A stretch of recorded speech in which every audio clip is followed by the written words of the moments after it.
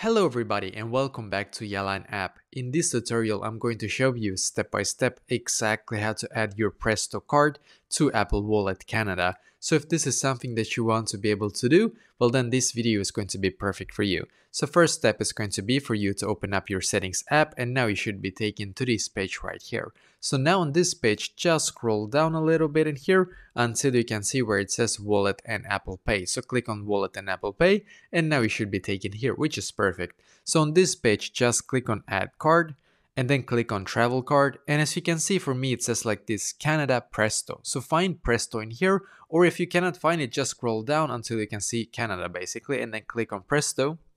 Just going to load here for me, and as you can see it actually gives us the opportunity to add Presto card to our Apple Wallet. So click on continue in here, and then as you can see you will need to now select the amount. So for example 10 Canadian dollars. Now click on add, and as you can see you will need to also add your payment method in here, and you will need to basically just like add the payment method, pay that exact amount that you want to be able to add to your Presto card, and then automatically after that it will now be added to your Apple Wallet. So that is basically exactly how to do this.